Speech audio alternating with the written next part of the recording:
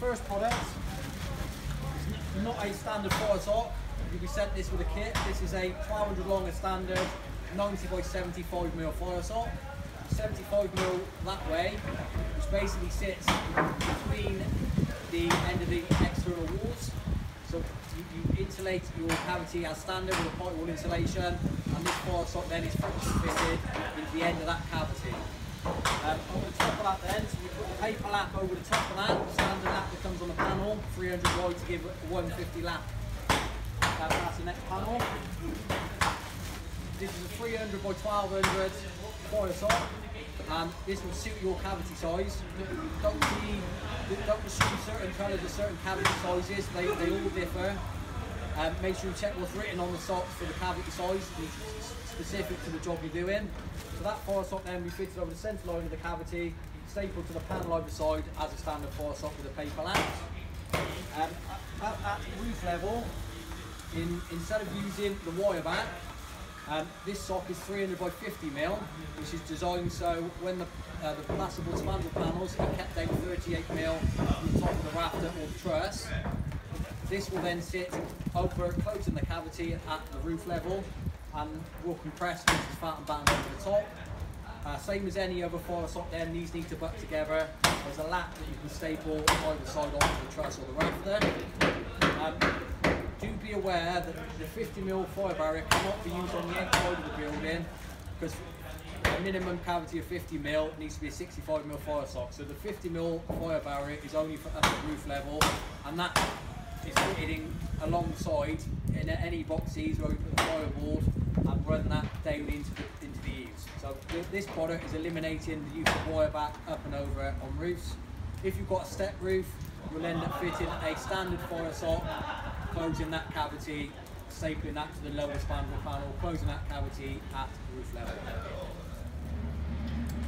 Right, this is a short mock-up example of how to fit the vertical party wall fire barriers. This is not a traditional cavity, but it's still a cavity within timber frame. So on this one we've got a seal post and a seal post, where traditionally that would be the external panel running to the side of the cavity. There's no FCM on this cavity because the panels, party walls are lower inside. But we don't have to fit FCM vertically, but we still have to fit it underneath the sole plates. So that FCM would run through the sole plates and basically would be left long, and then that paper would lap over the top. So you run it through the sole plates and just let that drape 300-400mm outside of the building line. So you don't actually need that on the vertical. So basically our cavity here is fully insulated to the end of the party wall cavity, dry therm. Dry therm fitted brick effect. So basically that's fitted out to the end, it's fully filled. I put this paper lap on previously because of the tube steels, that panel lap doesn't come and give a 150 lap, so I fitted that on there to give us a paper lap. I'll show you that later. So that's basically, the cavity is filled to the end. We take our 90 by 75 fire sock, so traditionally that is a 70mm cavity, and then if it's achieved on the party wall it would then become 50. So that's a 70mm cavity, the 75mm width of the sock. So we take the sock, fit it flush down to the bottom, and basically get that as low as it can go, generally down to DPC, and basically push that into the cavity for a friction fit. So that is then flush with the outside of the cavity. We take the next sock, we give it a shake down so the sock drops down in the bag, and then fit that above.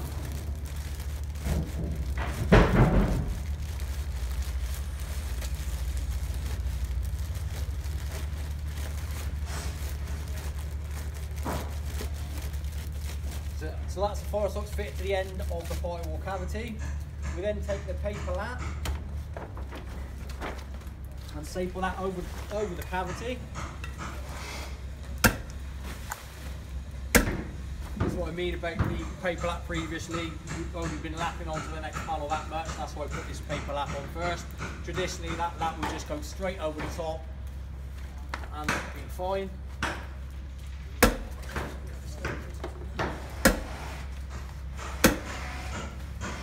Right, so that's now ready for the wide fire sock to be fitted. So here we are, this is the 300 wide sock. The bottom of the sock has to be down to DPC level. So we give the sock a shake to start with. So the idea is the centre line of the cavity is where the centre line of the sock fits. Traditionally, if it's a standard job, the forest sock would lap over the paper lap, which would give your seal, which is why you don't need the FCM and the tape, because the sock is sealing the end of the paper lap. You've lapped that one over. So basically that's going down past DPC. You get that in position.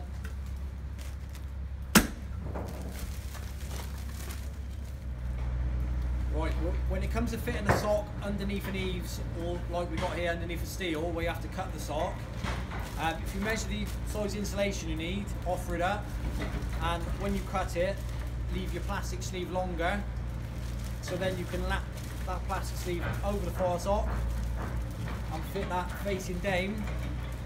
So but if it was obviously fitted up, you might have water ingress into the insulation, which means you might basically the fire sock then is going to be soaking wet when you're falling off the building.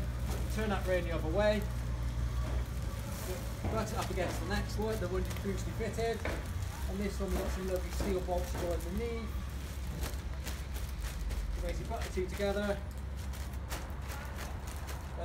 That's tight fitting, so if that was underneath an eaves, that would be butting tight up against a soffit batten or a vertical horizontal fire sock. That one's there. Get some fixings on that. So again, when we're fixing, we're trying to get a tidy fix in, pulled in tight, so the staple's not pulling the insulation in when we staple it. That's put it tight together there. If you almost slack it to start with, get it where we want it, and then we can revisit fully fixing after.